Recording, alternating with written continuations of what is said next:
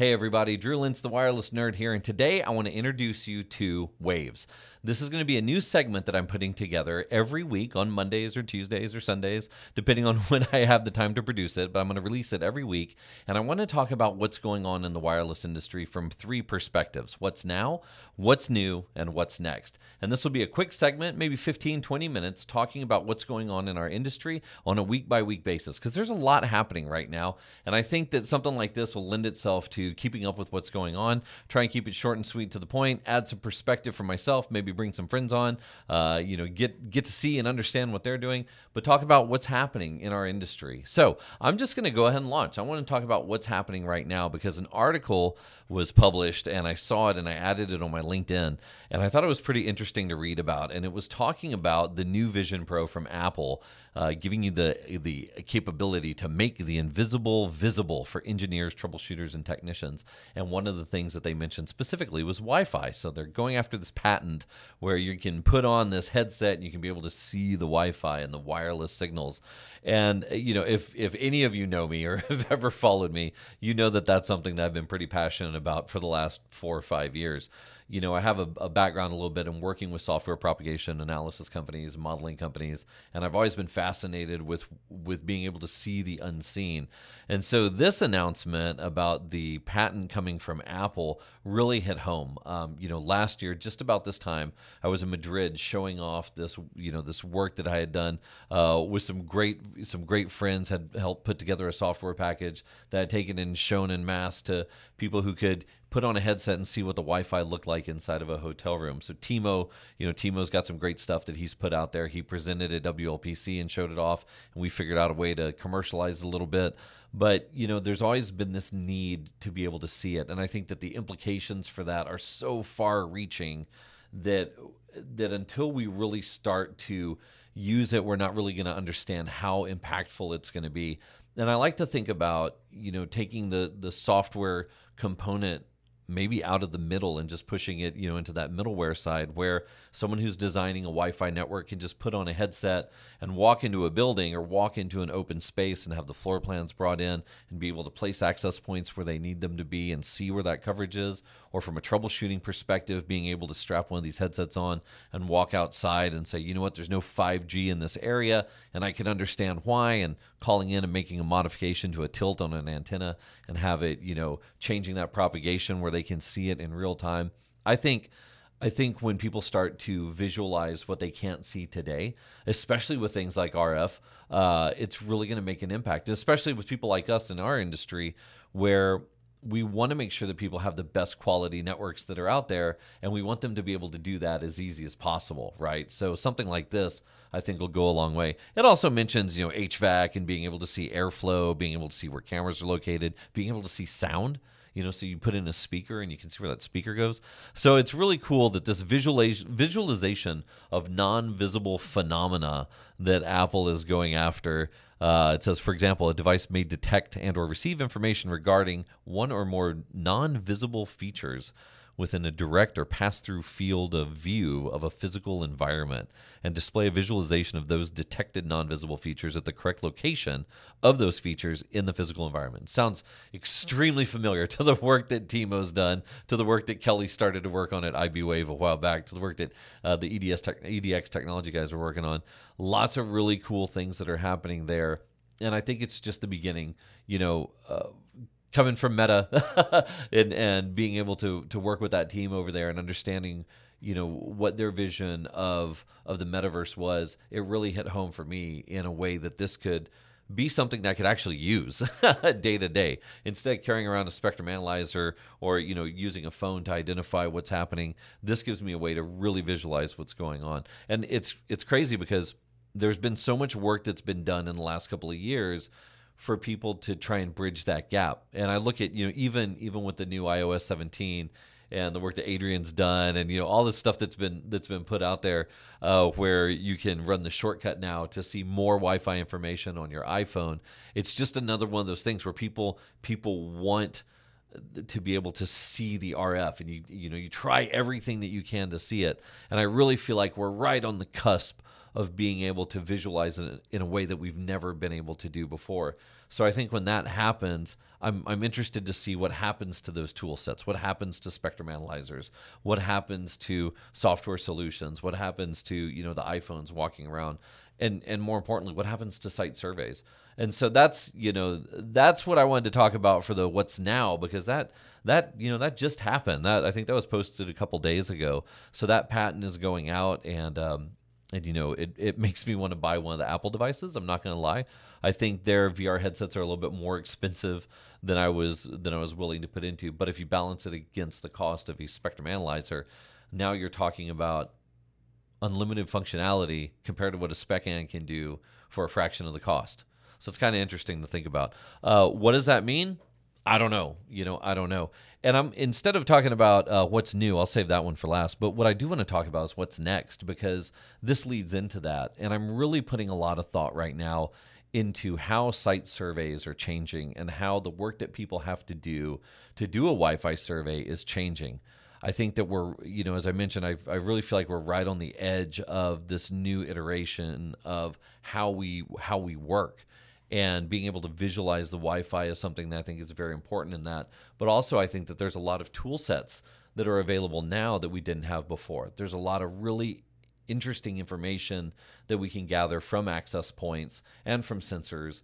And then we can take that and really leverage the power of the cloud to smash all that data together and figure out what it's doing. And I don't foresee a need for so much activity in the future when there's so many sensors that we can deploy.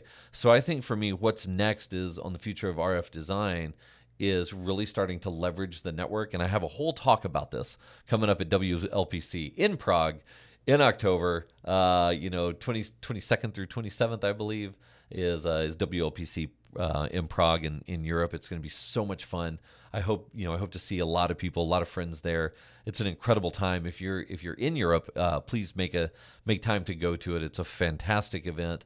And don't forget, there's also the call for papers coming up for WLPC in Phoenix in February, which, if you're listening to this and you are not already familiar with the Wireless LAN Professional Conference, I would strongly urge you to go look up WLAN Pros and look up the Wireless LAN Professional Conference, because there will be a lot of talks about, similar topics to what we're talking about here. What's now, what's new, what's next. At WLPC, you get to see a lot of what's new and what's next. You probably deal day to day with what's going on right now, but it's always important to keep that vision on what's happening. And so my talk in Prague is going to be about that future of RF design and about understanding, what a site survey looks like today and what a site survey is going to look like a couple of years from now. If you start to think about things like being able to integrate sensor components into wireless access points or leverage, data sets from different sensors and devices, and how you merge all that together to get the data that you need to keep you from having to go out on site. So don't want to spoil it, but that's the gist of it. I mean, there's really a lot of technology out there today that allows you to do so much with your network. And then when you add to that, this whole VR component of it, oh man, that's like now you have all this crazy stuff going on. So I think that covers my what's now and what's next. What's new, I'm going to give it a shout out to my buddy Klaus at Wi-Fi Now, because his newsletter keeps me pretty updated on what's going on. And he published about last week, September 20th, he published how he went down to Qualcomm in San Diego to go to their Analyst Day, and he did a really just a great job breaking down what they talked about. And a couple of things caught my attention here, especially coming from the service provider world. So quick background on me is I used to build internet service providers, dial-up internet service providers, wireless internet service providers, and then I had the opportunity for a number of years to work at Comcast, which, is one of those small national internet service providers. And one of the things that we always struggled with at any of those is understanding what that user experience looks like in their home or in their business. And there's, once you hit that demarc, there's no observability behind that. You can't tell where someone's going to place the access point. You can't tell if it's in a good location. You can't tell if it's in a closet. And so when the service doesn't perform the way that a customer expects because the access point isn't where maybe it could be best placed, there's no real way to understand how to help fix that. And so it's this struggle that goes on with ISPs trying to figure out how do we provide tools and technology to make sure that customers have the best experience with the smallest amount of input, or the smallest amount of actually having to do something, so that they can put the AP, wherever it is that they see fit. And so Qualcomm announced this thing that really got my attention. And Klaus says in his article, arguably this may be as close to the holy grail of residential Wi-Fi QoE management as we have ever seen. And I love that quote because, a lot of us who have been in this industry for a while started off with quality of service and identifying ways for data flows and service flows in order to, make a better phone call, make a video, a better video, whatever it is. But I think now QoE is really the metric, right? Quality of experience. What does that experience look like, and what can we do to make sure that it's a strong experience? So Qualcomm has introduced service-defined Wi-Fi, which looks like basically you can push down different types of service flows depending on what type of traffic is coming across that network, video, voice, VR, whatever it is, and being able to do that when you understand what the traffic is, prioritizing and qualifying that service within the home so that you can give better data flows to individual devices or individual services to make sure that the stuff that you want to happen is happening independent of whatever else is happening on the network. I think is really cool, especially when you combine it with MLO, because I think MLO coming in Wi-Fi 7 multi-link operation is going to add a lot of really important functionality. I think that's one of my it's one of my favorite things with Wi-Fi 7 is the ability to use one radio to for your upload and one radio for your download, and aggregate those together, right? So that you're no longer just constrained to your phone or your device communicating with the wireless access point in a single radio. Now you can leverage that 5 gig for download, or 5 gig for upload, 6 gig for download, 2.4 for clicks and keyboard strokes, and 6 gig for high-speed downloads. I think MLO is going to be exceptionally awesome when it comes to what technology, the way that Wi-Fi works with whatever technology you're using. So I think that's really cool. I'm glad that Klaus covered that. In his report, he also talks about high-band simultaneous multi-device scenarios, and this is pretty cool for Wi-Fi 7 also. Qualcomm was showcasing this, where you basically have your device, and your device is communicating with Wi-Fi to the access point, but it's also communicating with Wi-Fi to the VR headset. So you're no longer constrained to whatever, from your phone to your AP to your headset and back and forth. Now you can really leverage MLO in a different way. And I hadn't really thought about that, to be honest. I thought about, it's great from my device to a router, to a Wi-Fi access point, whatever it is, but I never thought about how I could connect multiple Wi-Fi devices together using multi-link optimization or aggregation. So I think that there's a lot of really neat things, and I think that that's really what's new. I think that's where I'm getting excited with Wi-Fi 7. Not just the 6 gigahertz component of it, but how that 6 gig is going to be used, especially with regards to MLO, and then breaking it down into service flows to handle that QoE at the end user level. I think that's really neat, especially when you talk about the Apple headset, right, or the Meta headset, or whatever it is. Now that headset has the opportunity to process a lot more data faster because of that optimized Wi-Fi connection to the device that's doing the processing, whether it's a phone or a tablet or a laptop, whatever it is. Now it's got the ability to do that while still giving you the capability to process all your data using a different service flow in Wi-Fi 7. And again, I think that definitely all leads into where we're going from an RF design perspective. And I think that RF design has never been more important, especially when you start to talk about this.